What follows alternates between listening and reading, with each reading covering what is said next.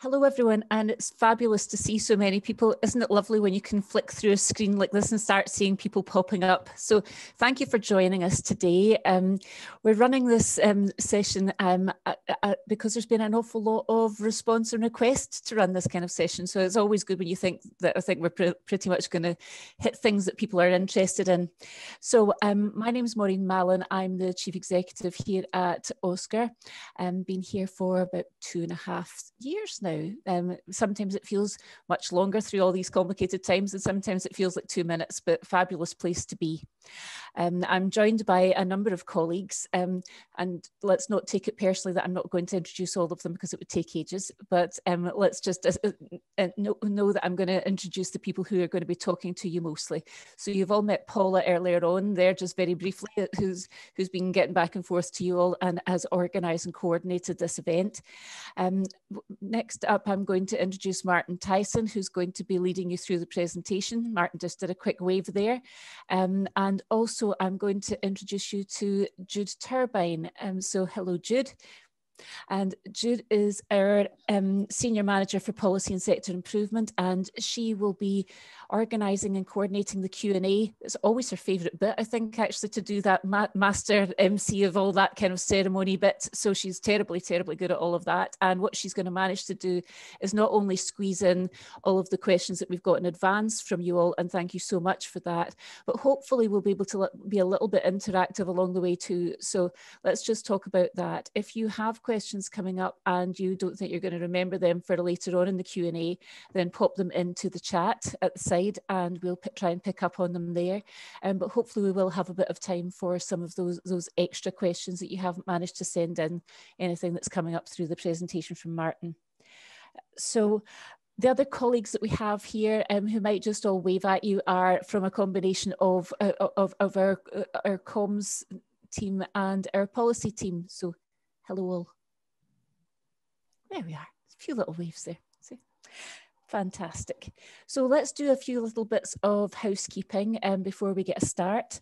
We are recording today, and that's because we want to make sure that we can take all of the messaging from this and all the lessons from it and put it onto YouTube to share.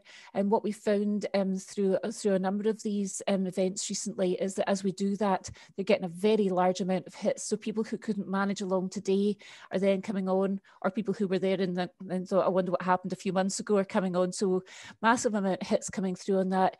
If you don't want to be recorded, then just pop your camera off so that you're not being picked up on that. So it's just to let you know that. It would be great if everybody could keep themselves muted unless you're asking a question. That way we won't have, oh, thank you, John. Having just checked out too to see whether or not we could hear you, and then I'm asking you to do that. How rude. But the idea is very much that we want to make sure that you can really hear what's going on and it'll stop all the interference. But please do make sure that you can come on live if you're going to ask a question. So why are we having this event? As I said, we've had lots of queries around it, and we know that thinking about your governing document is something that some people do quite regularly, but probably most organisations don't do enough. Stopping and thinking about your governing document and actually what your core purposes are is such a useful thing to do, to stop and take stock of where you're landing. Sometimes things move so organically, you find yourself doing things that perhaps are out with your purposes for all sorts of reasons, and Martin will go into that later on, no doubt. So doing that, thinking about it, updating is required. It shouldn't be a scary thing that things just catch you on the hop years and years later. So what we want to do is try and think about how you should do that and being a lot more proactive. OSCR very much want to be an enabling regulator, and I use that word quite often as I'm talking about OSCR. So what do we mean by that? What we mean is that we want to make sure that we are sharing lessons. We don't want to be one of those regulators that sit in the background waiting for someone to make a mistake, anything but. We want to make sure that we're getting the messages out. That's why we ask people a lot of questions and queries through our surveys, and we've learned a lot through our surveys around some of the concerns that are coming up through around governing documents, especially, and how to do certain things during the pandemic. I think someone's maybe not on mute. I can hear somebody in the background there. So we've had a lot of unexpected issues coming up for lots of people in relation to governance. Everything from, I don't think we're allowed to have our AGM virtually, to how do we actually meet, how do we keep quorum, and so on. So lots of things have been coming through, and what we want to do is answer some of those common questions as well as some of the interesting quirks and queries that have been coming up along the way. But we want to make sure that we can share all of those lessons. So once we finish today, we'll also make sure that we share the presentation so you don't have to sit and scribble lots of notes, that we will share the sort of transcripts and anything else that we can. And we'll send you out lots of links too, because there are lots of people who have some of the specific answers to the queries and concerns you have. So I really hope everybody gets a lot out of today. It'll only be as good as your participation too. So as I say, I'm glad to have some advanced questions and some extra ones coming through. And the last thing I want to just remind you of is at the end, we will ask you about some evaluation, always boring to think about, but really vital for us because we really like and appreciate getting feedback, and we do take it quite seriously. And we have been honing events every time we hear about them because everybody has useful things to share. So please do that briefly at the end of the session. So without further ado, I'm going to hand over to Martin. Hi everyone. Yeah, as Maureen said, my name's Martin Tyson and I'm OSCR's Head of Regulation and Improvement. And what I'm going to be talking to you about today is governing documents, how to update them, and some of the key things that, the key questions that we've been having from charity trustees and from charities, particularly through the lockdown and the issues that people have encountered. So if we can move on to the second slide, please. Yeah, that's just an outline of what I'm going to be talking about. So starting off with the big question, what is a governing document? And I think maybe sort of I'll drill down a little bit more into that, and also why do we have a governing document? What's the point of it?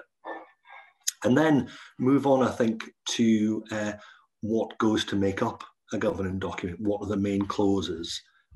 What are the main, what kind of stuff is in a governing document? Why is it important? And thinking about also how it fits together. Then move on to one of the key sort of points that can be quite complex with governing documents, and that is how they are affected by what kind of legal form your charity has. One of the unfortunate things that happens when people ask us questions about their governing documents and about what they do with them, one of the unfortunate things there is quite often the answer is, it depends. And one of the big things that it depends on is what kind of legal form your charity has. So I'll talk a little bit about that. Then talk a little bit about good governance, particularly in relation to your governing document. What it's like to do a good job of governance around your governing document, to think about updating it and making sure it's fit for purpose, reviewing it regularly. And then come on to the what's probably the big topic over the past 18 months, which is what governing documents have to say about virtual meetings, how people can update their governing documents to make sure that they can accommodate the way that they're working now. Then I'll talk about the various sort of bureaucracy that you need to do around that, and where you can find some help for doing that. So if we can just move on to the next slide, please, Ian. And that is really just talking a little bit about what a governing document is. So got a definition there. Charities governing documents, the written statement that sets out its purpose, its structure, and describes how it will operate. Now, your governing document might have a different name. It almost certainly won't be called a governing document. It might be called a constitution, might be called a memorandum and articles, might be called a trust deed, or there's a bunch of other exotic things that can be called. But that's the basic idea of it. It's the set of rules that the charity trustees and the other people involved in the charity need to follow. And it'll vary, as I say, according to the legal structure that your charity has, according to whether your charity is unincorporated or incorporated. But more than that, I think it's worth thinking about what the governing document is for. Sometimes when we're speaking to charities, especially where it's we're speaking to them in the context of trouble going on in a charity, people will feel the governing document gets in the way. It's not working for us. People are using it against us. I think it's worth unpacking a few of those things. The point of the governing document is to support the charity trustees in running the charity. It's there to support you, particularly when you have difficult decisions to make, when you have big decisions to make around the charity, where you have controversial decisions to make, where there's difference of opinion. It tells you how to navigate your way through and have those discussions and how to make decisions and what the limits are of those decisions. It should be there to support you. If you feel it's not, well, that might be a good reason for looking at it again. Another thing to think about, what's a charity's governing document for? In terms of the law, it's actually a public document.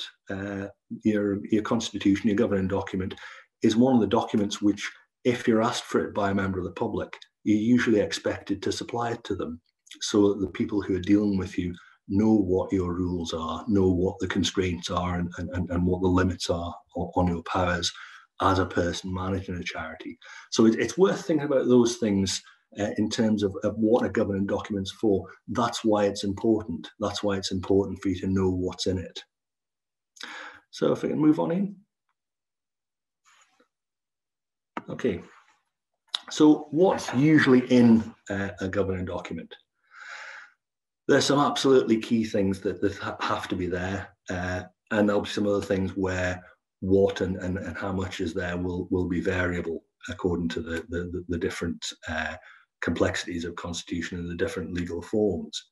But there's some key things that absolutely have to be there. A constitution will need to say in some shape or form what the charity is there to do. It needs to state its charitable purposes. If nothing else, when we're looking at an application to be registered as a charity, that's what we'll want to see. So that's an absolute key clause that's usually in near the start of a constitution. Usually after that, the constitution, the governing document, will say what powers the charities has, what powers the charity trustees have to further those charitable purposes. What kind of things can it do? What are the limits on what it can do? There'll be rules about the charity's finances and property, who controls it, and what they can be used for.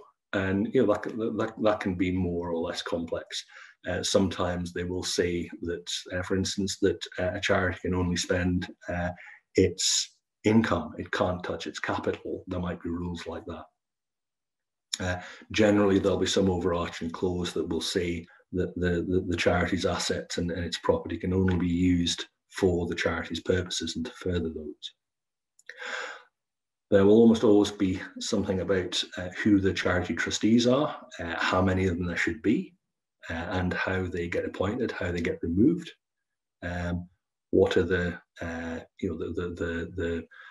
ways that they go about their duties, what they have to do in terms of conflict of interest, for instance.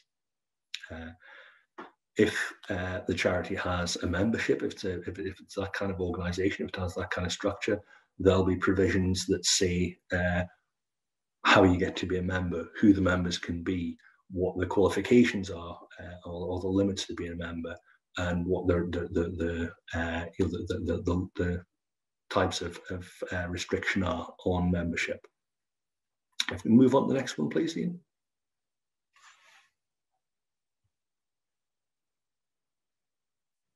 Get the next slide, please. Oh, no, I think, sorry, we've gone back. That's the one. Okay, so the other main clauses, there will be rules about charity trustees and members meetings, including AGMs, and obviously this is something we'll talk about in a bit more detail later. It'll talk about how they're arranged, what notice there has to be of them, how they'll be conducted, how you make decisions, if you have to vote on a decision, how that goes, how decisions should be recorded, what you have to do to make different kinds of decision. One of those might well be how to change the governing document, and another one where there'll generally be some specific provision will be a clause around how to close the charity down. Those kind of clauses will usually be in most modern constitutions. And think about where we are now with the majority of new charities that are coming off the register coming on as SCIOs. It's really worth noting that the constitutions for SCIOs, for Scottish Charitable Incorporated Organisations, have clauses that are required by law. They're clauses that have to be there in your constitution, in your governing document. And those clauses have to be there for us to put it on the register, and they shouldn't be removed. There are lots of SCIO model constitutions out there, particularly the SCVO have them, that have all of the main clauses in there, and all the required clauses. There's also a SCIO checklist that's available to make sure that the right clauses are there. And one of the issues that we do see when we are looking at whether to register charities is that people have used a model constitution and they've decided to do a bit of pick and mix, and they have taken some of the required clauses out, and we have to negotiate with the applicants there to try and get them back in. And the other thing that we do see is that when a SCIO is going along, the charity trustees decide to have a look at the constitution, and again take some of the required clauses out, and the constitution becomes invalid, and they have to sort of change those back. So particularly with a SCIO, you need to look at how the constitution as a whole meets the requirements of that particular legal form and meet the requirements of the law. I'm just sort of thinking more generally about the kind of problems that we see with the way that people put constitutions together and the way that the clauses are put together. One of the things you see, again, with people using a lot of the model constitutions is that they will just sort of send them in. The people who the organisations that have written model constitutions will leave gaps, for instance, for the number of trustees, and the applicants will forget to put in the number, so you just get a sort of blank in there. So it's worth having a look at that. It's also worth looking at the how the constitution as a whole hangs together.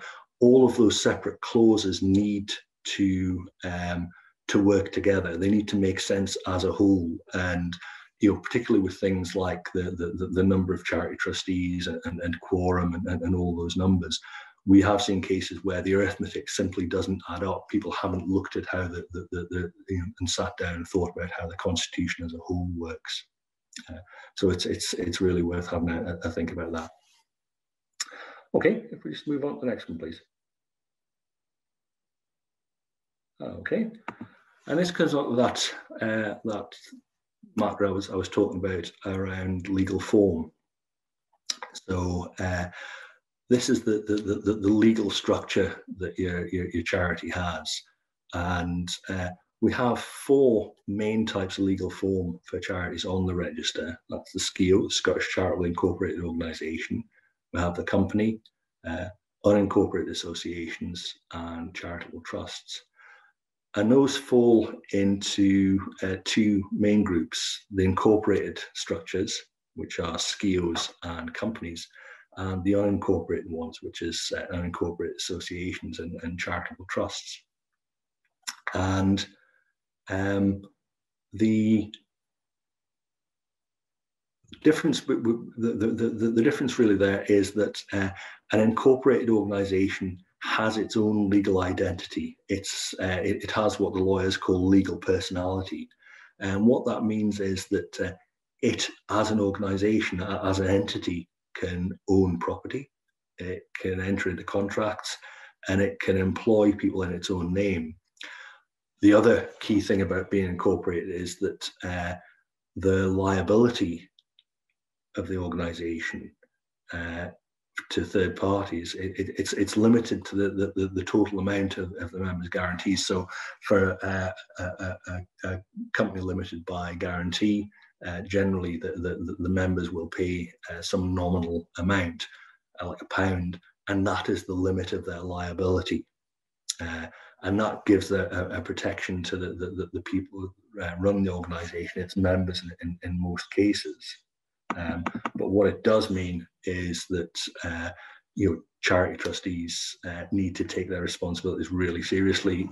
If you're a company, you are bound by company law. You have reporting duties to Companies House. Similarly with the SCIO, both the charity trustees and the members have duties in return for that limited liability. Unincorporated association is, that's a sort of, if you like, an agreement between a collection of individuals, and the association itself doesn't have legal identity. If it wants to own property, it has to rely on the individuals to own that on its behalf, and that increases the risk of liability for the people involved in running the organisation.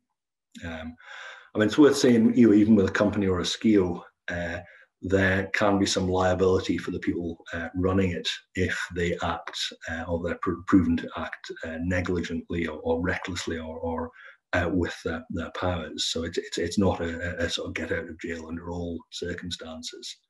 But I suppose what I say in general is that the unincorporated legal forms in many ways are very simple. An unincorporated association is a very simple thing to set up, and it stays simple until you start to do something like employ people or try to buy property. At that point, it becomes kind of complicated, and that's when people start to look at moving into becoming a SCIO or becoming a company. Okay, if we can move on to the next slide, please. Yeah, so really just talking a little bit about good governance around governing documents. It seems like a very simple thing to say that every charity trustee should have an up-to-date copy of the governing document, that they should have read it, they should know what's in there, and they should understand what it means. That sounds kind of simple and kind of obvious until you think about what charities can be like in action. If you think about charities that have a rapid turnover of trustees, I'm thinking about things like playgroups or things like Scouts and Guides, where there'll be a really rapid turnover of trustees. That can be quite a difficult thing to ensure, and that's one thing where really good induction for charity trustees is really important. To make sure when you're taking on charity trustees into the charity that they get a copy of the governing document, and that there's a little bit of discussion around that so that they know what's in there. And it goes back to that point that I was making at the beginning about the governing document being something that's there to support you as a charity trustee and help you with your decision making and with what you need to do. And that comes up, that second point there. When you're planning what the charity will do, when you're running the charity, when you're taking all those decisions, when you're thinking about what you're going to do next year, what you're going to do the year after, when you're thinking about what grants you're going to apply for and what projects you're going to do, you need to make sure that the plans fit with the governing document and what it says you can do. Does it fit with the charitable purposes? Will it further the charitable purposes? Have you got the power to do the thing that you want to do? And I think the other point, and this is the biggie, is you need to make sure that you maintain and review the governing document regularly. You need to make sure it's still fit for purpose. If you feel it's getting in the way, if you feel it is too constricting, if you feel it's not supporting you in what you want to do, if you are getting, if you're finding it difficult to make decisions, if you're getting regular disputes, then you need to go back and have a think and look at that governing document and see if it's doing the stuff it's supposed to do. Okay, if we can move on, please. So if you are looking at a governing document, if you're undertaking that review, what are the kind of things you should think about? Well, I think one of those big things is what we spoke about before. Have you still got the right legal structure for the stuff that you're doing? Do you need to think about incorporation? So are you taking on staff? Are you looking to own a building? Are you entering into contracts? If so, and if you're an unincorporated association, then you might well find it really difficult to do that, or the arrangements that you have to put in place to let you do that start becoming more complicated than going back and looking at your legal form. Do your charitable purposes still fit? And that comes back to that question of planning and looking at what the charity is going to do. Are they still up to date? If your charitable purposes limit you to helping particular people or operating in particular geographical areas, is that still right? Do you have charitable purposes that were drafted 30 years ago when the law was different, when society was different? Do they still work? And that's a key one, because one of the big issues that we see, the big issues that we get concerns about from the public and from members of charities, is that sense of sort of mission drift of charities moving away from their purposes. More generally, does the governing document still make sense? Do the provisions around how you make decisions, do they still work? Are they helpful? Are you able, if it has things to say about how you hold general meetings or how you put a resolution to a meeting, actually do they work? Does it ask you to have too many people there? Is it clear? Are you getting disputes about whether a decision's been made or not? So it's worth thinking about those things. And obviously one of the questions that's particularly come up there is virtual meetings. What happens when you can't get together in the old way that we used to do? Can you meet online? Can you meet by phone? I think just sort of pulling back the focus as well, is your constitution too complicated? Does it, is there too much of it? Does it try and deal with every eventuality? Could it do with being simplified? Are there bits that you simply don't understand? And I think the other way to look at it is, will this do into the future? Is it going to be adaptable? Or is it, does it look old-fashioned? Is it easily comprehensible? Just looking at some of those questions as well. Okay, if we can move on to the next one, please.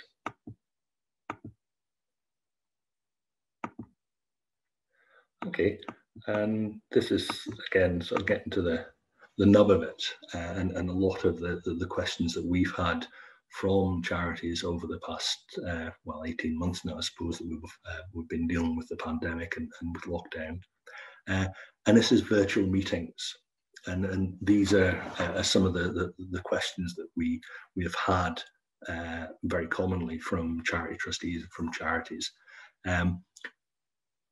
So it's lockdown, or it's very difficult to get charity trustees together in person, and charity trustees are wanting to have an AGM or have a meeting online, virtually.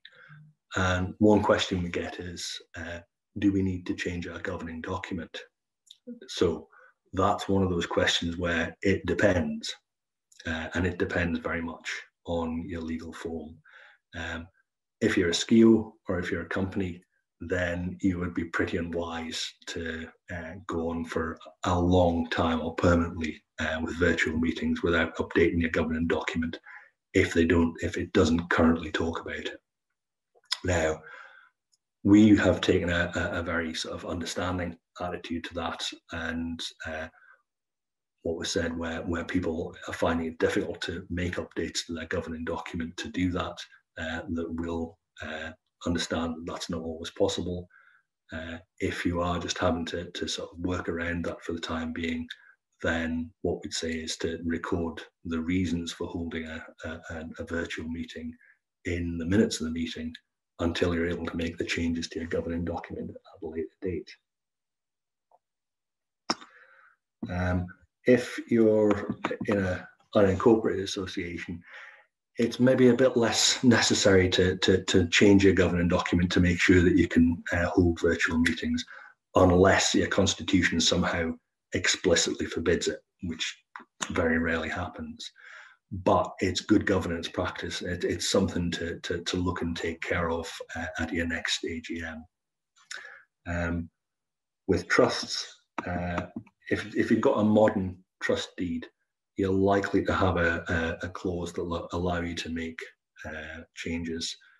In older trust deeds, again, the general statute law might give you powers to do that, but it's sensible to maybe take some professional advice on that.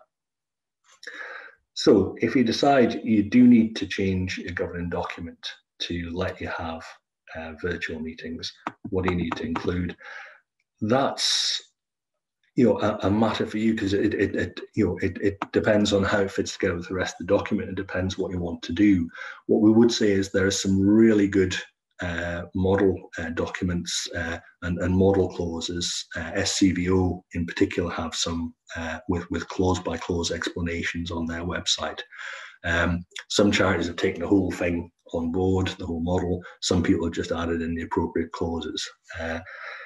I think that the thing we would say there is it's not necessary to pay for advice in that area. The models are available and help's available from places like the TSIs, and plenty of charities have made the changes quite satisfactorily, quite quickly, without taking professional advice. Do you need permission to change? No.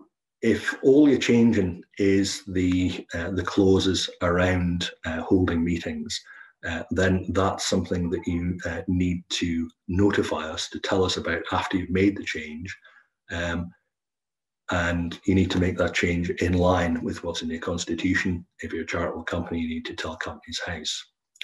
If you're changing something else as well, if that something else is the purpose of the charity or the name of the charity, then you need our consent, and there's guidance on that on our website.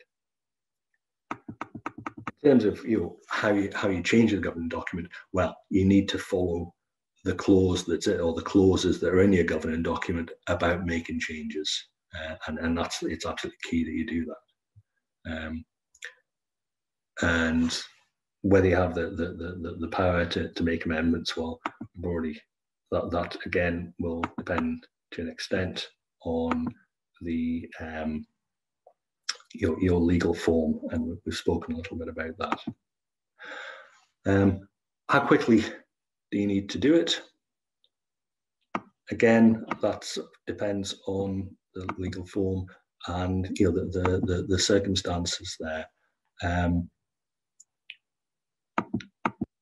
It's about how quickly it's possible to get members together to vote on ratifying the changes, what your governing document says. I think we are very flexible about timescales for changes, but what we would want to see is if charities need to update their coming documents, that they do that, that update their governing documents, that they do that in the coming year. If not before their AGM, then at their AGM, if they're needing to make those changes, rather than operating with on a sort of temporary basis. Okay, if we move on to the next slide, and this is just hopefully sort of clarifying that point about when you need our permission for changes and when you need to notify us. So if you are changing your charitable purpose or your charity name, then you need our consent. If you're making any other changes, including changes to how you have meetings or any other administrative clauses in the charity, then you don't need our consent. You just need to notify us. And again, just to underline, you need to follow the rules in your governing document when you're making changes. Okay, and the next slide, please. And that is about how you notify us. So once you've made the changes in line with your governing document, you should notify us of the changes. There's a form on our website to help you do that. And you send us a copy of the new version of the Constitution. Again, I mentioned it before, but if your charity is a charitable company, then you need to change and file those changes with Companies House as well as with us. A question that often comes up, the changes are for charity trustees and for charities to make, and for them to make sure that they have done them in line with what their governing document says. We don't have a decision to make there about that. The requirement is that you tell us about them. So we do not check the changes that have been made. And that's not something that we do. We don't second guess what charity trustees have done there. So that really is something for you to make sure that you've done in line with your constitution and that the changes have been properly made. We will operate on the assumption that you have done that, and we will take the new version of the constitution in and keep that on file. And lastly, just looking at where to find help. So we've got a lot on our website about making changes to your charity. We've got a lot about the process of moving from being an unincorporated charity to an incorporated one, which is not necessarily a simple process. We've got a lot of guidance there about meeting the charity test. That's, those are all things that we have information about. Mentioned all the way through about the model documents that SCVO have. Those are very widely used. We see those a lot, and they're very simple. They're very well laid out. They have model documents for all of the different legal forms that I've talked about: SCIO, unincorporated association, charitable company, and chartered trust. And they have a lot of support and information around them. So that's one place to start. A lot of the other umbrella organisations will have specialised models for particular types of charity. And again, those are really helpful if you fall into one of those categories. In terms of support, talking to people around the decision making, then there are also the third sector interface, and there's people from a number of the TSIs on the call today, and they are very familiar with a lot of the issues around making changes to governing documents and a lot of the issues that people can run into with governing documents. So I think that's all I've got to say. I think that you've been noticing various sort of queries sort of flashing up on the chat there, and we had various questions came into us before the meeting. So I'll maybe hand over to Jude to take us forward with the Q&A. Great, thank you, Martin. We've got a number of questions that we've grouped them. Paula's gone through and looked at them and grouped them a bit, so we're going to start off with them. Carry on putting stuff in the chat, please do. And I want to let you know that Steve, Kent and Martin will be doing the heavy lifting of answering the questions, so that's very kind of them. We will hopefully have some time at the end to respond to verbal, but as you can see, we're quickly running out of time, so we'll see how we go. So let me just ask the first question to Steve, if you're ready, Steve.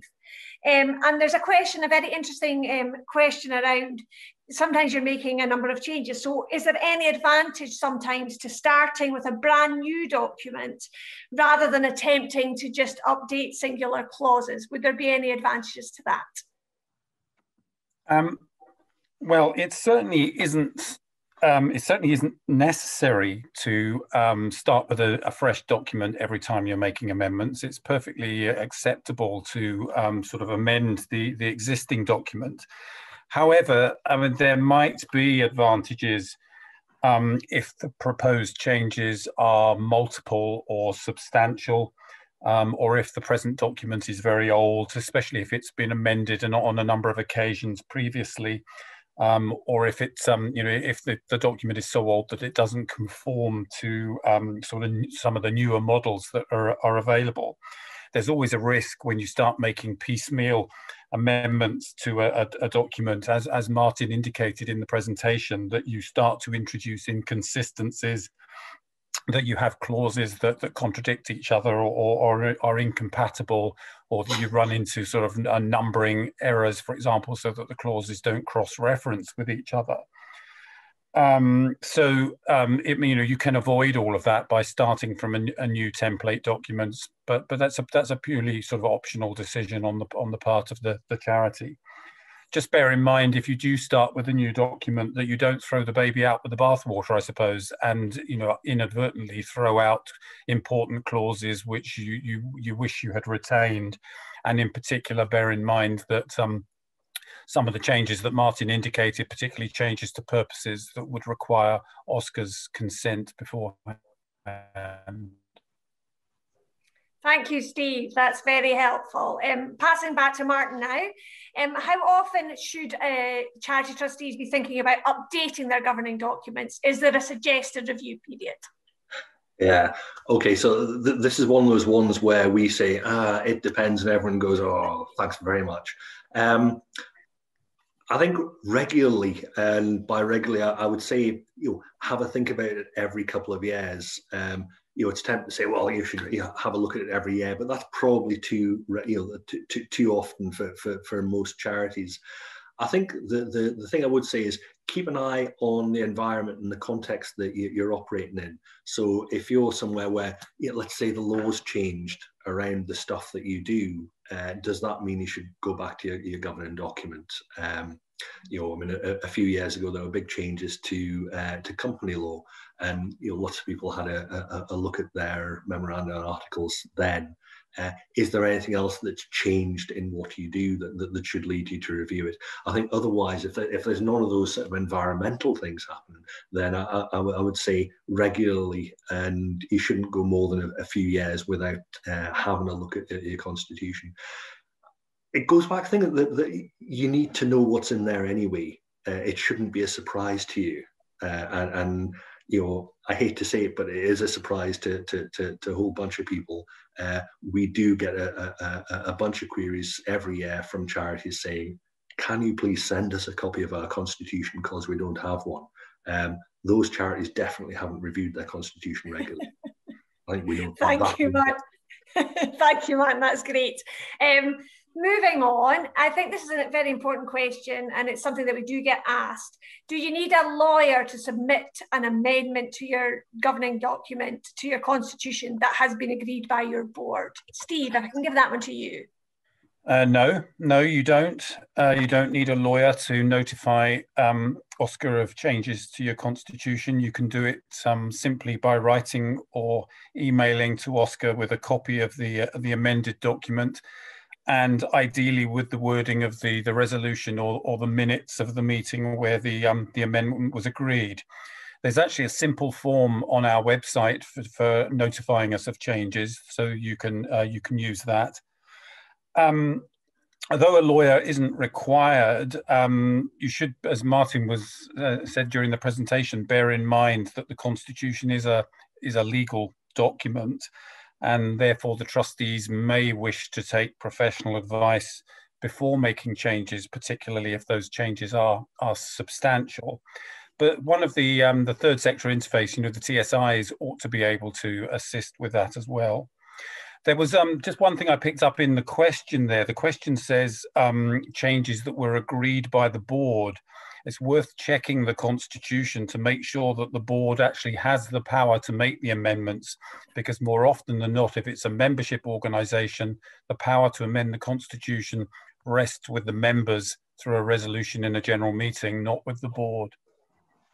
Thanks, Steve. Yeah, that's a very important clarification. Thank you for that. We're moving on now to talk about something that's come up a lot. So it's about virtual meetings, and it's about the wording that people should be using in their governing documents around that, Martin. Yeah. Again, that partly depends on what you're wanting to do and how you want your charity to work. But I think most people, and I would advise them to do this. Start off with what's in some of the model documents. There's a lot of thinking already been done around this, so why reinvent the wheel? And SCDO, as I've said, have model documents for the 4 main types of governing document, and those models now all have virtual meeting clauses as part of the standard document. Those are documents that lots of charities are using that have been sort of trouble-free. So it's worth maybe just at least looking at them to start with. Thanks, Martin. Yes, it's always good if you don't have to do too much work to get that stuff done. In terms of, this is a question that comes up a lot, and I guess the answer will probably be, it depends, Steve. But is there a minimum amount of trustees that are required for a charity? Well, you're right. It does depend, Stu. Yes. The only legal form in Scotland that has a specified minimum number of trustees is the SCIO. The legislation says that a SCIO must have a minimum of 3 charity trustees. There's no legal minimum for any other legal form of charity, but there may be a minimum specified in the Constitution itself.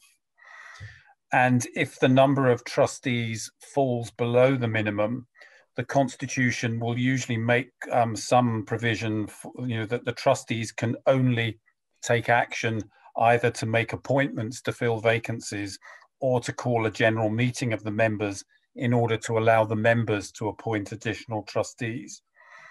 And it's worth bearing in mind that if you continue to operate below the minimum number of trustees for any length of time, you are committing a breach of the Constitution, which may have implications for the validity of decisions that are taken, or at the very least, it creates a risk that those decisions are open to challenge. And it may also potentially expose the remaining trustees to risks of personal liability if they're making unauthorized decisions. In terms of an appropriate minimum number of trustees, well, that will vary depending upon the size of the chain and makeup of the charity and the nature of its business. But I think we would generally recommend that best practice is that there should be, in all circumstances, a minimum of 3 trustees. Thank you, Steve. Moving on now, says she who's lost the actual moving on bit. Excuse me, I've actually lost my page. Oh, yes. Sorry about that. So basically, this is something that obviously has been very common this year, that having remote meetings is the only way to actually run your charity. So what's OSCR's latest guidance on charities holding remote meetings where this is not explicitly allowed in the governing documents, which, Martin, you kind of touched on in the presentation, but if you could maybe reinforce, what we're saying at the moment about that.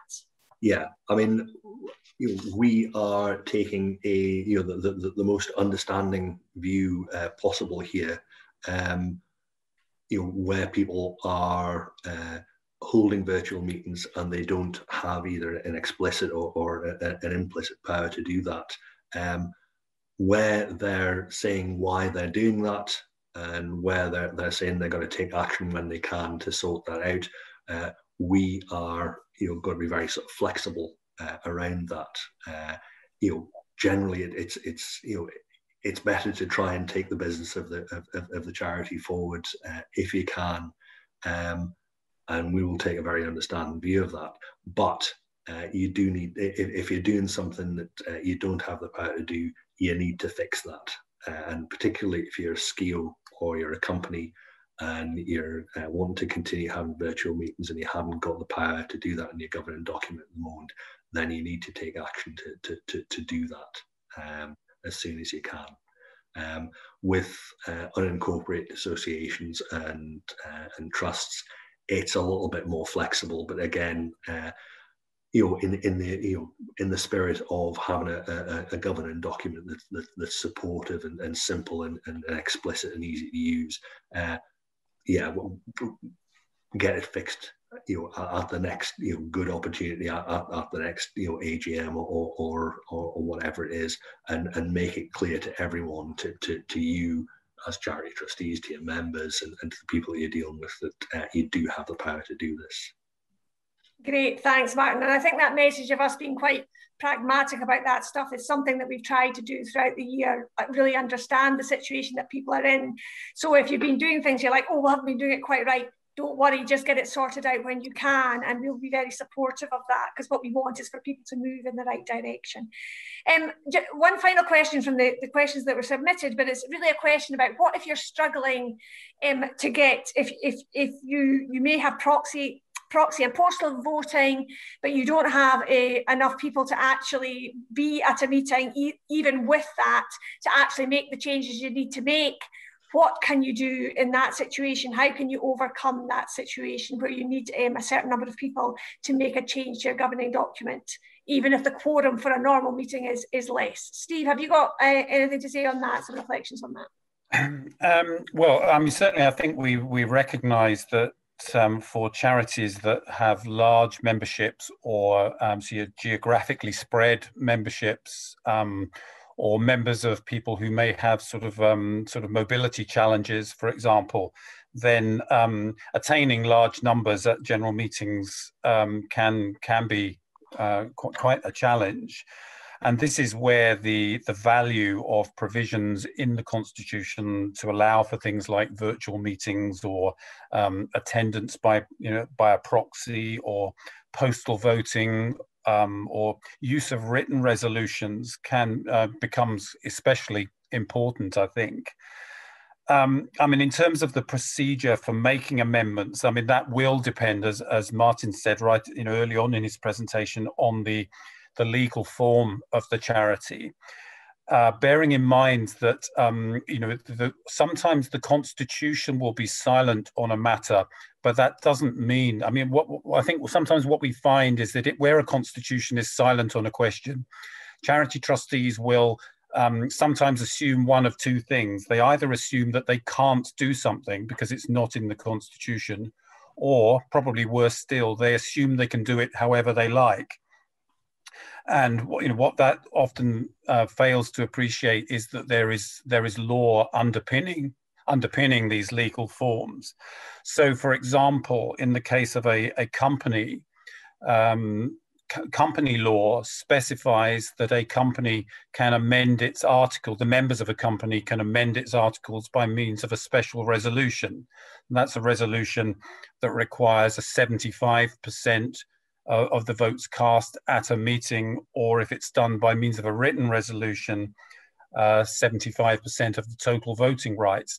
Now, very often the Articles of Association itself will say nothing about that because it's enshrined within company law.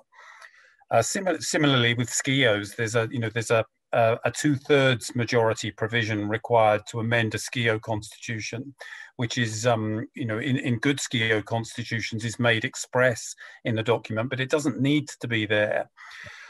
Likewise, with the appointing of proxies, members of a company have a statutory right in company law to appoint proxies, even if the Constitution itself, the articles, say nothing about those things. So it does mean that sometimes you have to look beyond the Constitution itself for other provisions which are in law.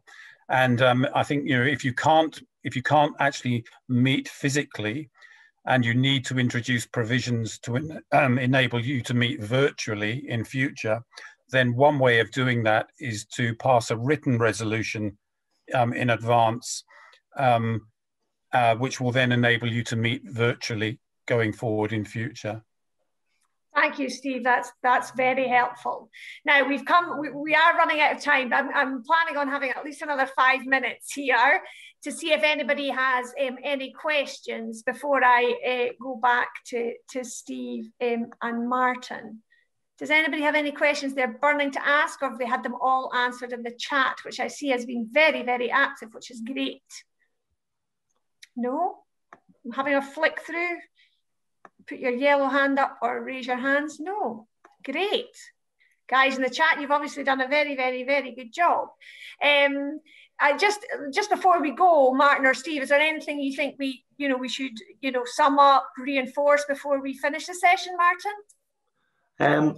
I think just that point that your constitution should. Well, I was going to say your constitution should be your friend, but that's terrible. Your constitution, it should be useful to you. And if it isn't, if it is frustrating you, particularly if it's frustrating people taking a full and proper part, your members or your trustees taking a full and proper part in the decision making, then you need to look at it and make sure it does help you. Great. Steve, anything to add? Just I think to reinforce that point, Judith, that a constitution does provide a degree of permanence for an organisation. It does provide for continuity from one generation of members and trustees to the next, so that people don't just come in and change it on a whim. But at the same time, it should be a living, breathing document. It needs to grow organically as the organisation grows and changes. Thank you very much. Okay, I think we'll finish it there. Understanding, I think Paula's already put into the chat that these questions will be captured and we will send something out to everybody. So hopefully that will help with any of the questions that you asked, and then you have them recorded there for posterity, which would be great. I want to thank you all for coming today. I want to ask you all very nicely if you can fill in the evaluation, because it does help us decide how we're going to run these kind of improvement events going forwards. I want to thank everybody who's helped with today's event. So Paula, thank you for organising. Martin and Steve, thanks so much for doing all the heavy lifting. I'm going to forget everybody now. So everybody else, thank you very much for coming and for supporting the event today. And we really, really appreciate the fact that you're willing to come and take part in these events with us. Such a lot of good questions were submitted beforehand. That really, really helps us, shape the event. So thank you for that. We can only be a good regulator if we're really communicating with you and understanding what it is that you need. So thank you for that very much. And I'm just going to see if Maureen wants to say goodbye before we leave. I will do. I just actually wrote it very quickly into the chat. But no, absolutely. Just to say, it was so lovely to be with so many of you today, and thank you so much for being with us. It brings it alive for us to make connections into seeing so many people from the charity sector. So thank you for everything you do, and thank you for working with us. Thank you. Have a lovely afternoon. I hope the sun's out where you are. Get out in the garden, have a good tea. Bye.